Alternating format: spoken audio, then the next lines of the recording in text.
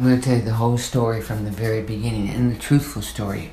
I was just driving, okay, and this redneck behind me was he had a white truck, and he was really close behind me, and okay, so I turned back over and let him pass me, but then, I got behind him and I got real close because, I can't stand when they do that. And then, so then he went to the side of me, and before I knew it, I felt this thing on the side of my shoulder. It was like a burning sensation. And yeah, that motherfucking redneck, he shot me. That's when my car, I was in so much pain I had to slow down. And when I was slowing down, I kind of like hit this little edge, and my car just kind of like wheeled off.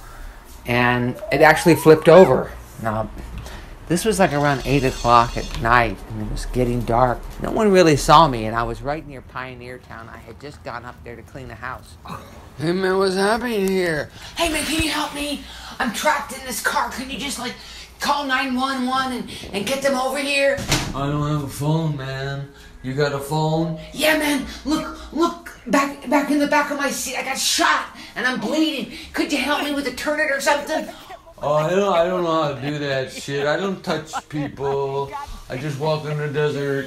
Okay, I got your phone. I'm just gonna take your phone. No, man, you gotta help me out. What are you talking about? Hey, I'm just gonna take your phone and I gotta sell it because I need some money. I need some stuff. I'm sorry, lady. What are you talking about? You gotta help me out here. I'm bleeding. Please call 911. Tell them where I'm at. Yeah, okay, I might come back. All I could think about when I was lying there was that the we of me. It was a line from a movie, Julie Harris. Oh, what was the name of that movie? Oh yeah, The Member of the Wedding. The we of me.